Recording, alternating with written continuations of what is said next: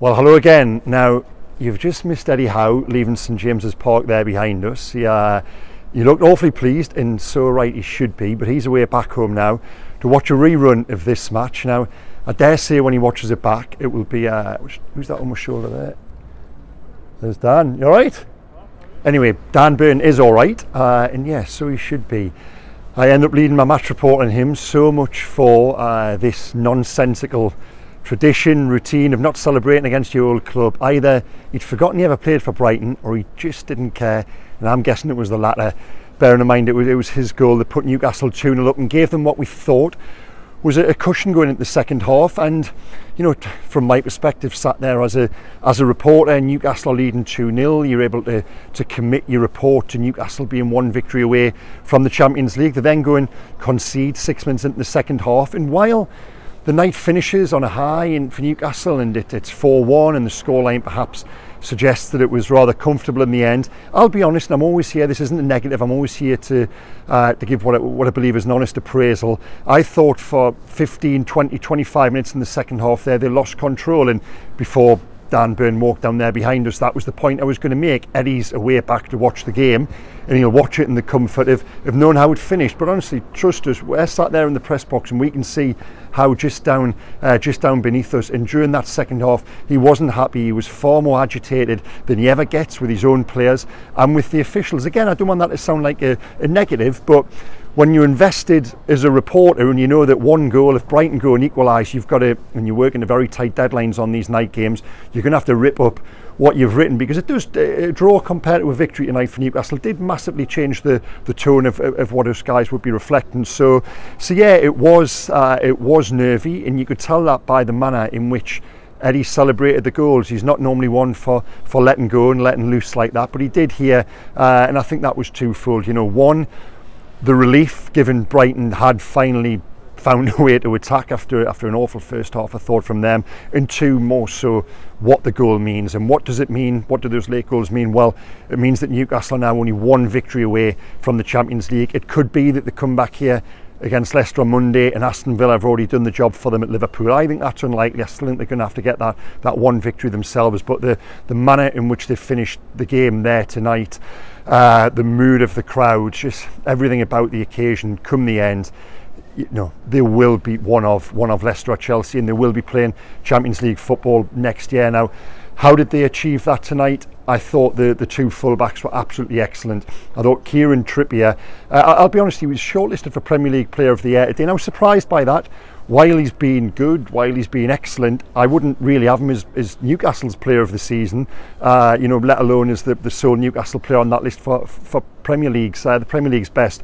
But saying all that, he was tremendous tonight. I thought that was his best performance for a long time. His deliveries from set pieces was excellent. The first two goals came from that Dan Byrne's header and the own goal from Undav during a start in which I thought Newcastle, again, you know, they've found a way of starting well here, haven't they? Tottenham, Arsenal, Southampton, you know, I said after the Arsenal game, they lost 2-0 and it finished on a little bit of a downer, but you know, don't forget, during the first 10-15 minutes they were fantastic. They were like that again there tonight, and Brighton, quite why they continued to play the ball out from the back. It was almost as if they were working off the understanding that 5 passes inside their goal mouth equated to a goal. It was absolute madness. You do not do that against a team such as Newcastle, who press so relentlessly. I mean, the trigger for Newcastle's press was just basically as simple as whenever Brighton had the ball, and I thought during that first half hour, I thought they were excellent. Dan Byrne gets his goal on the back, you know, not just that as well, and the celebration in front of the stands there in which he sat as a boy, you know, so right he should. I think it's madness when players don't celebrate against the former club, and good on him for doing that. But I just thought his overall performance as well, I thought him and Trippier were Newcastle's two best players.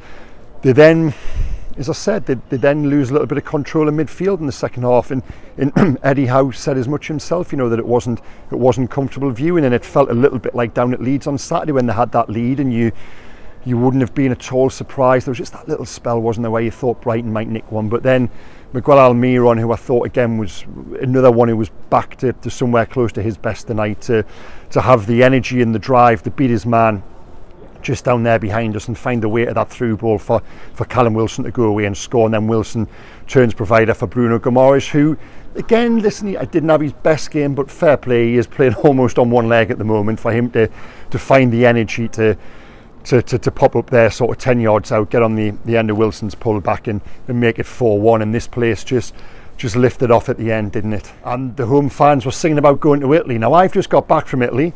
I was there during the week, lucky enough to be covering the Champions League semi-final second leg between both Milan clubs, and honestly, I would say Newcastle, even now, before a summer of likely investment, I would say Newcastle are better than both of those, and one of them, Inter Milan, are heading to the Champions League final in Istanbul next month. Now, newsy items to emerge from tonight. It looks like Joe Willock's season could be over.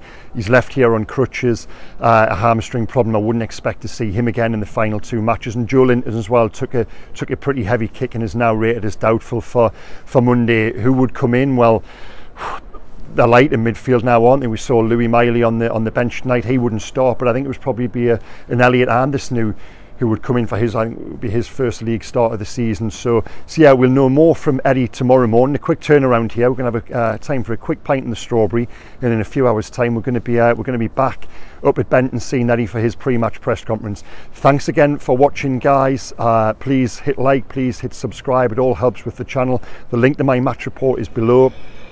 Daily Mail report tonight, which thankfully the tone I'd adopted after an hour I was able to stick to 190, but there was a period where I was just as nervous as Eddie Howe down there on the touchline. So yeah, thank you for watching, guys. I think we'll be bringing you a few of these from foreign shores next year. Take care, see you soon, bye bye.